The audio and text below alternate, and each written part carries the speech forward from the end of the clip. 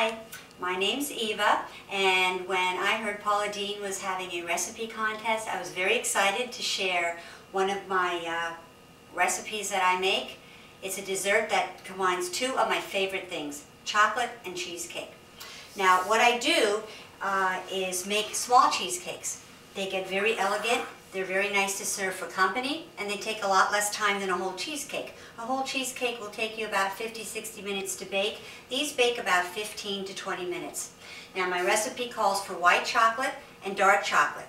The cheesecakes themselves have dark chocolate and, of course, Philadelphia cheesecake, cream cheese.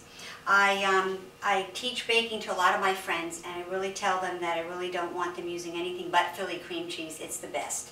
So what I've done was I've made my cheesecakes. These are the pans that you can get in any gourmet food store now.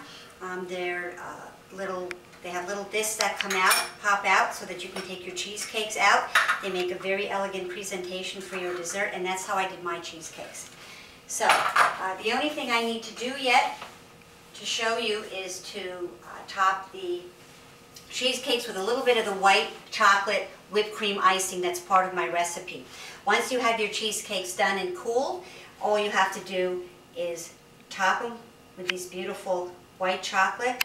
And I'll tell you what, the flavor of the bittersweet chocolate in the cheesecake and the sweetness of the white chocolate in this whipped cream topping is just fantastic. And look at how gorgeous these look. They look like you got them out of a gourmet store, don't they? You can sprinkle them with cinnamon. You can you could make it like a bar and have different kind of cheesecake toppings if you want. Little toffee bits, pieces of fruit to add to this dessert when you serve it. Everybody gets their own little cheesecake, which makes them happy. And that is my recipe. Paula Deen, I hope you're impressed, and I hope that you try my recipe. And thanks a lot.